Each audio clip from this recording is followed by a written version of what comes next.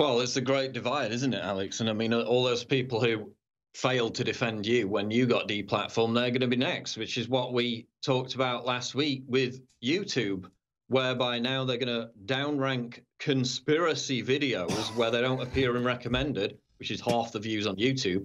Whose conspiracy? According to the BuzzFeed article, which prompted them to make that change. Ben Shapiro, Jordan Peterson, Dinesh D'Souza. So now they're coming for everyone. So everyone who failed to defend you, they're going to get it next. Now they're removing or at least considering removing the thumbs down button because their own video on YouTube, YouTube Rewind, got the most downvotes for any video in YouTube history. Exactly. Surprise, surprise.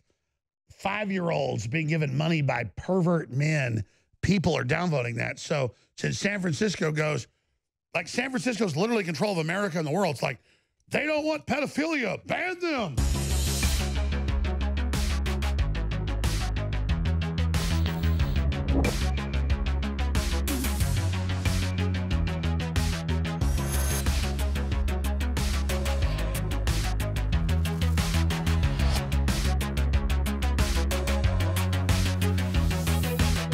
So, honesty is my greatest attribute, so I'll just be honest.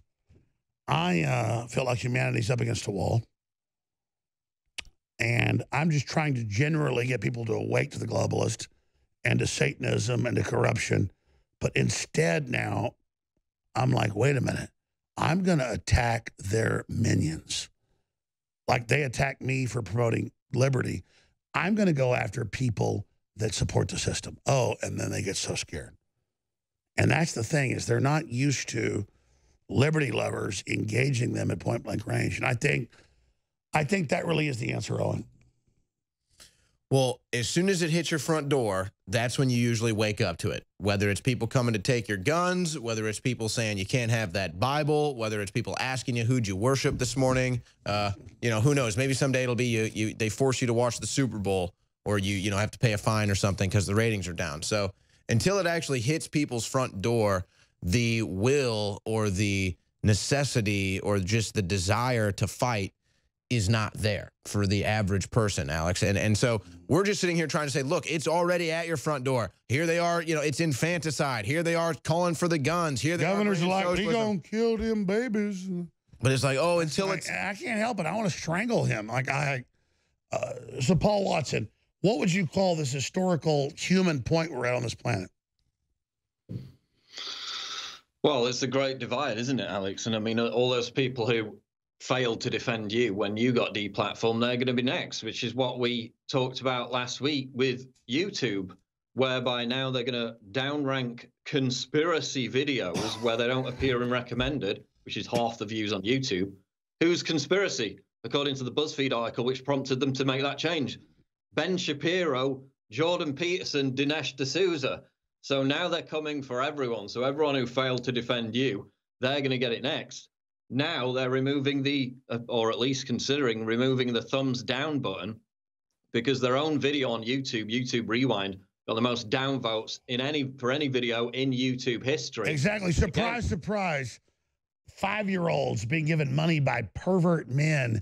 People are downvoting that. So since San Francisco goes, like San Francisco's literally control of America and the world. It's like, they don't want pedophilia. Ban them. It's like we've given insane people control of everything.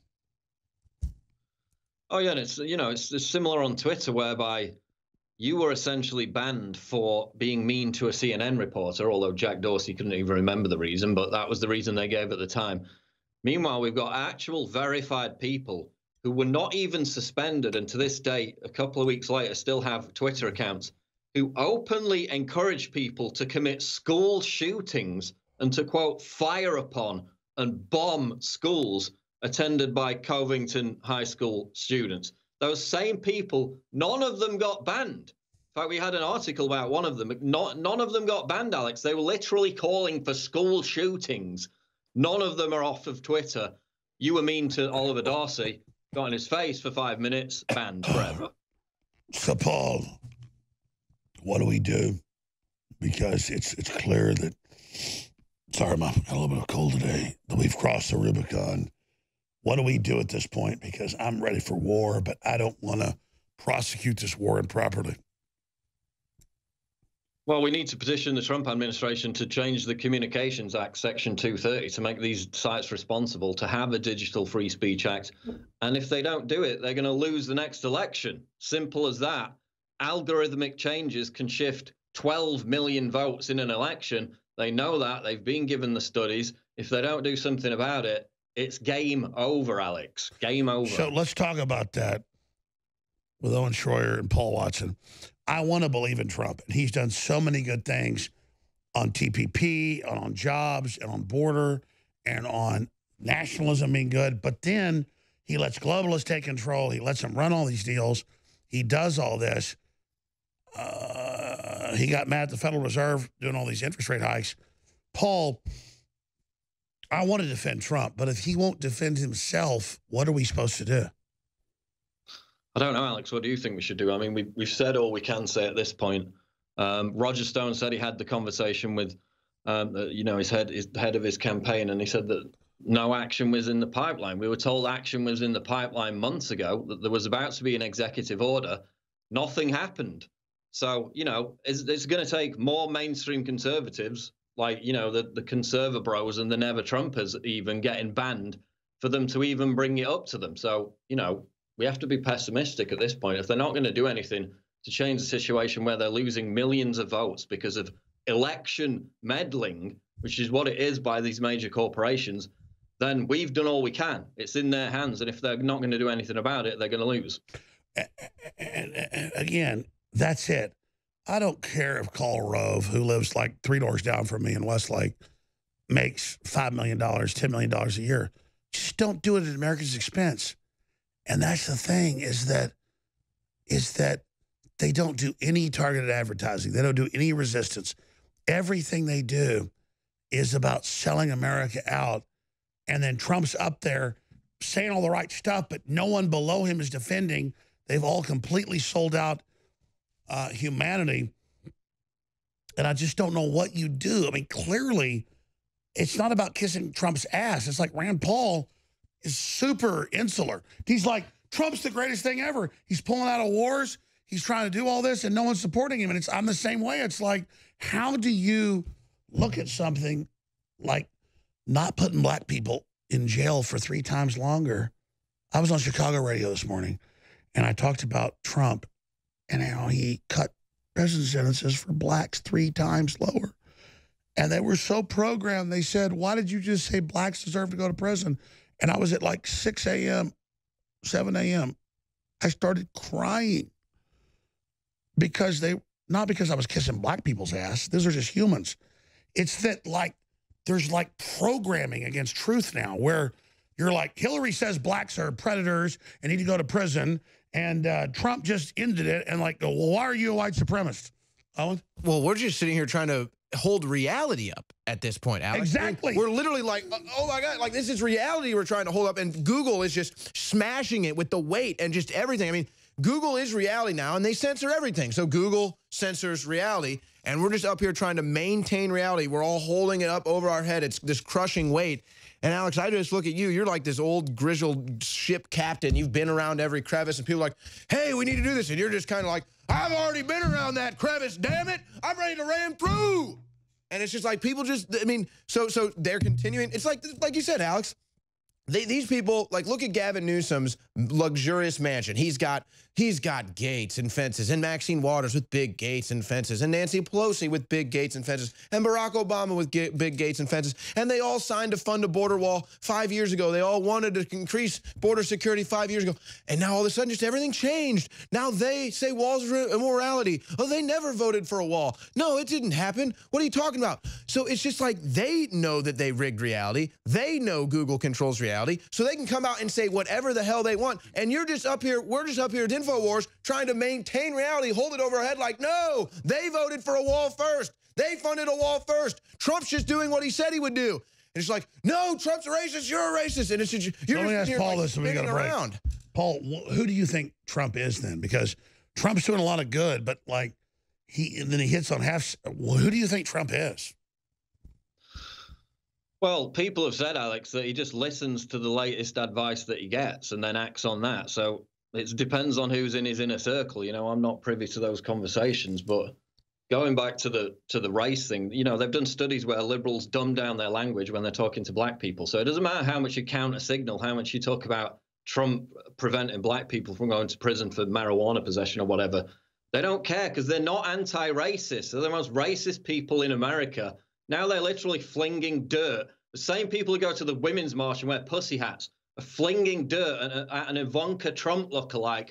Let's talk about that when we come back, because Trump is literally trying to get blacks out of prison and trying to fit, and they have, it's insane. I mean, it's like, no, it's true. It's like when they're about to kill Christ and they say, give us Barabbas. I mean, that's what this is. It's like, give us Barabbas. Oh, here's The Verge. Facebook removes 22 more Alex Jones pages after its latest policy update. Almost all of these are fan pages telling your viewers and listeners, you can't link to this man. You can't hear. Crank it up. You can't hear what he has to say. They have given us the crown of victory. They have given us the signet of truth. Our shadows taller than our souls. There was a lady we all know who shines white light.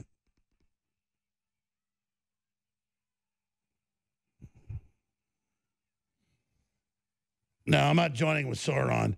I want to get Paul's take on this because we were going to start this an hour ago. I guess one of these pages actually was us, which I didn't even know we had. It was like some war room thing. They think no one has a memory. Like if we don't have Facebook, we have nothing. Our listeners can spread the articles, spread the videos from Infowars.com, Newswars.com. You are what gets us out there. We are you.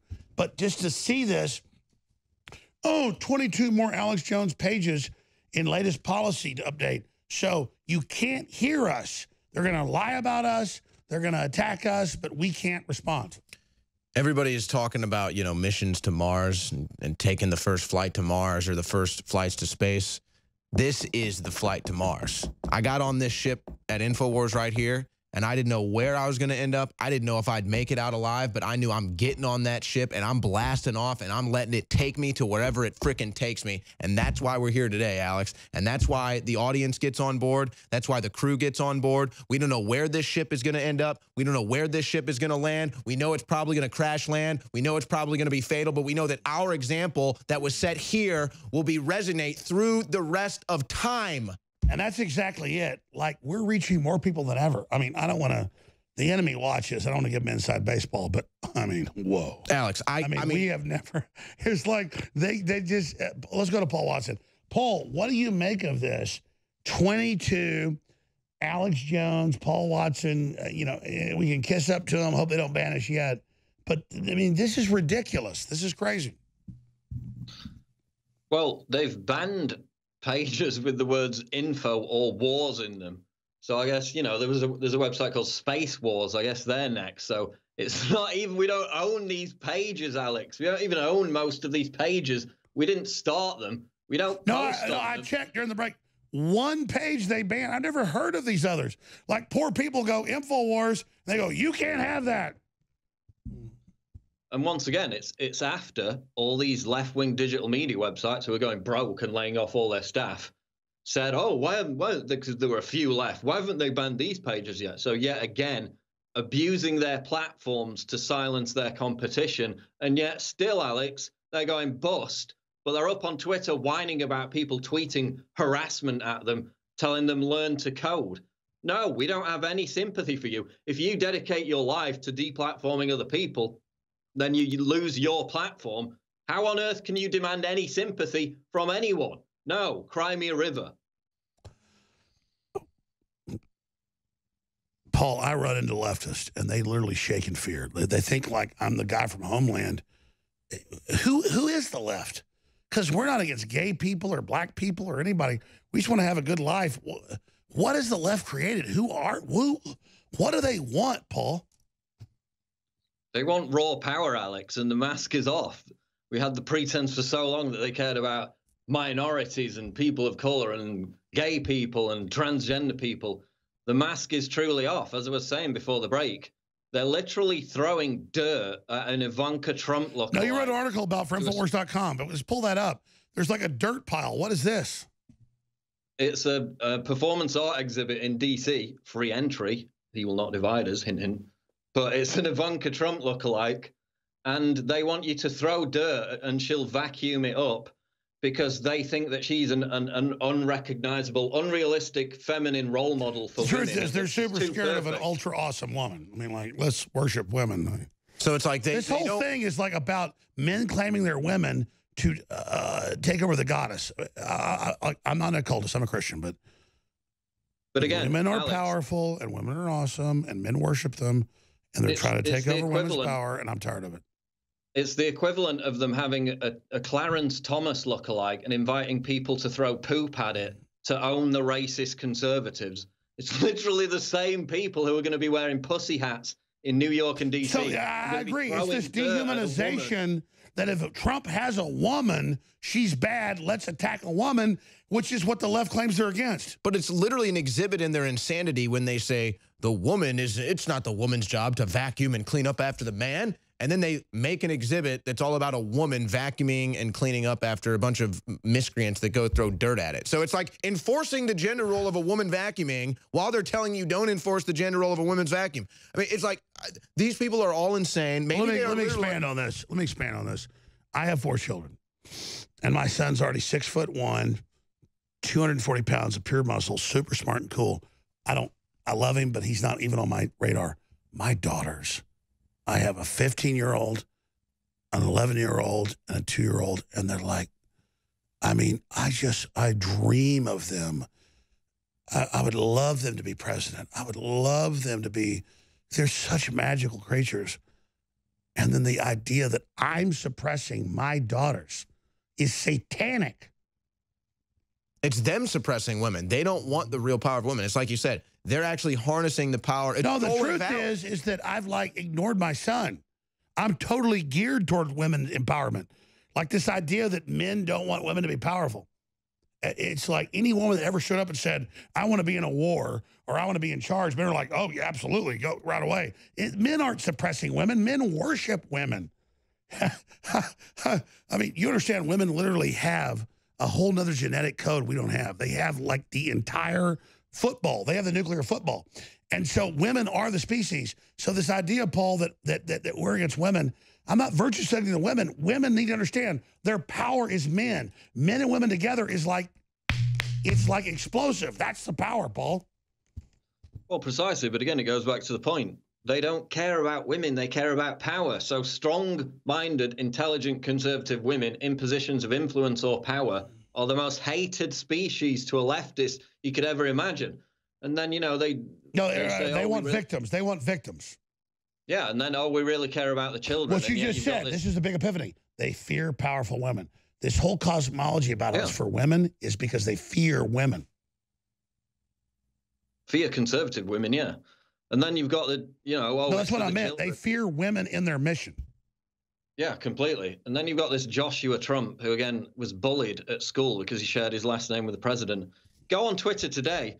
Who's bullying him? Oh, it's all the same people who bullied and doxed the Covington High School kids, saying that, oh, well, Trump called Hillary crooked, so why does this kid get away with a free pass? They're literally crapping on a 6th grade kid who's distraught and crying because he gets bullied all the time. There is no low that they won't stoop to, Alex. No low at this point. I agree, Paul. We'll be covering it tonight, coming up 7 o'clock. If you want to stay up late, you join us. I appreciate that. But how do you see this ending, gut level? Is Trump winning or is he losing? Well, the positive thing, Alex, he's back up to 48% in approval, which is, I think, 2 points more than Obama at the same time in his presidency. So, you know, we're in for a big battle. But again, they have to look at this social media issue because they're going to lose. This shifts millions of votes on election day, just on election day alone. Now they're turning down the volume on YouTube and all these other platforms. We need a Digital Bill of Rights Act, and we need changes to that Communications Act Section 230, to make it basically punishable by giant fines if they directly censor people for their political opinions, which they've claimed they don't do. but their inside chat transcripts prove they do.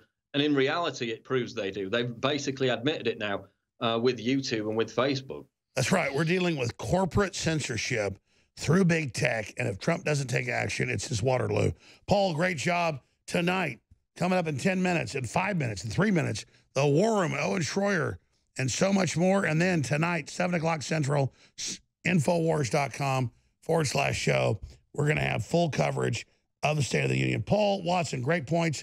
I'm just so glad I've been working with you for 18 years. Paul, we love you. We salute you. Thanks, Alex. You know, Paul isn't good. He's super smart and great, but by the power of Isengard, I have chosen the people in this fight. And that's what makes it metaphysical. It's such a big deal.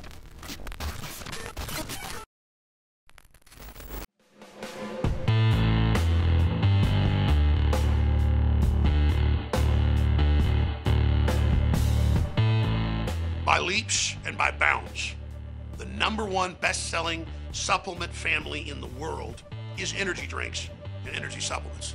But they are riddled with dyes and toxins and synthetic caffeines and other chemicals that sure get you a quick boost, but burn out in just a few hours and have terrible side effects. We have developed, hands down from our research, the most powerful, healthy energy drink, pre-workout and beyond system in the world. There's nothing else like it. You must experience it. It is a total game changer, and it comes in easy to use packets to mix in with fruit juice or water, whatever you'd like. Warning though, it's very, very strong. It lasts up to 10 hours. So take a half packet the first time you take it, because Turbo Force is named Turbo Force because it will take you into overdrive. Turbo Force at InfoWarsLive.com.